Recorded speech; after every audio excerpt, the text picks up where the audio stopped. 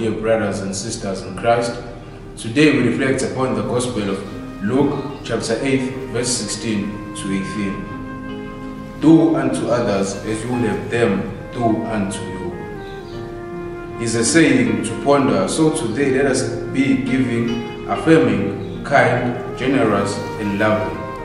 Loving our neighbors and loving those we find difficult to love.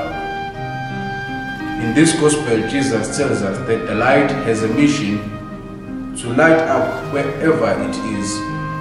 We are reminded that we have been blessed with the light of Christ. Entering into a deeper relationship with Jesus, let us turn into the light to be light to those who are lost and searching. With our gifts, talents, we can be a beacon of light to wherever we go.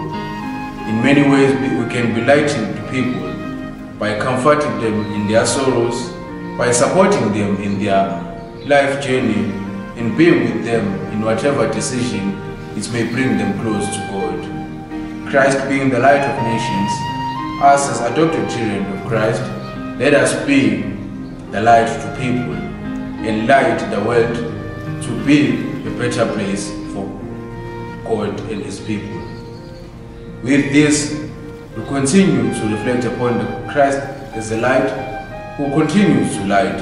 As we do His will, it will be good that we encourage one another to be lighting wherever we go.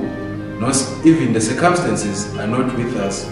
We are preaching to pagans, people who don't believe in Christ, but it would be good for us not to be discouraged by doing the will of the Father. Let us continue to be light as we light the world. Amen.